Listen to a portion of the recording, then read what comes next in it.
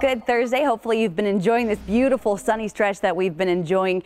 Sadly, the sun is setting on that stretch of nice, sunny, dry weather. So, of course, I wanted to show you some really cool sunset pictures that have been coming into our emails as well as Facebook and Twitter. Peter Green sent this in from the Calamus March. Beautiful rays of the sun kind of poking out just above the horizon there. Jeff Hamilton saw a similar sight in Sheboygan County. You can see the great rays of the sunshine there. Peter Olson in Sheboygan, similar story. Now, most of these were taken on September 30th.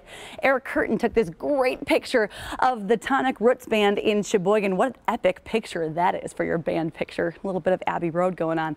These are actually called crepuscular rays. So Sarah Jar captured this amazingly beautiful shot on Crystal Lake. So you can see the crepuscular rays coming up from the horizon. What exactly are crepuscular rays? Well, they're sun rays that diverge from the sun or from the sun setting, the setting sun. You need a little bit of haze or dust for that light to be scattered and make this cool little effect. They're actually parallel, but just like a train tracks, they look by perspective like they're coming to that point. Now, sometimes if you see one of these crepuscular rays by the setting sun, look towards away from the sun. Then you may have the chance of seeing anti-crepuscular rays. Typically, a mountain or a cloud is going to be the one that is scattering the light.